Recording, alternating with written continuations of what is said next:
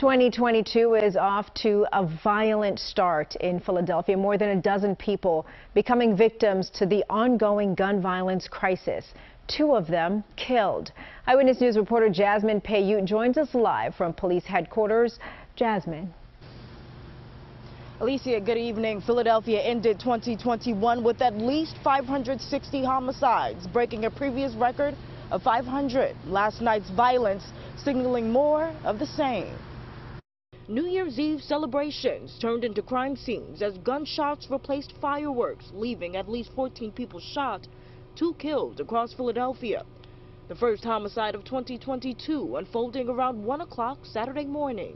The location of the crime scene was some sort of an auto parts store or auto repair shop, which had been converted apparently this evening for a New Year's Day party. Police say a 33-year-old man was at the party in the city's Feltonville neighborhood when he was shot multiple times and pronounced dead on the scene.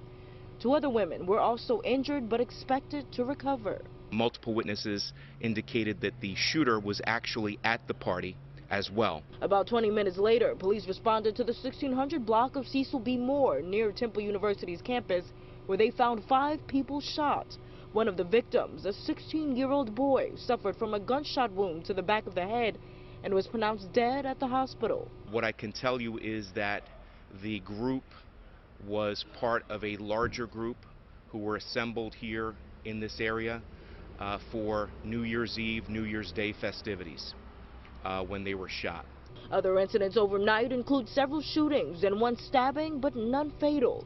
In her end-of-the-year note, Philadelphia Police Commissioner Danielle Outlaw addressed the surge in violence, saying in 2021, Philadelphia experienced an unconscionable amount of shootings, homicides, and other violent crime, the frequency of which the city has never experienced before.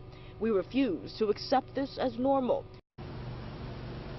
The commissioner says the department's plans to improve safety in the new year includes launching a non-fatal shooting team, expanding community services, and adding more officers. We're live at police headquarters. Jasmin Payoute, CBS 3 Eyewitness News. Jasmin, thank you.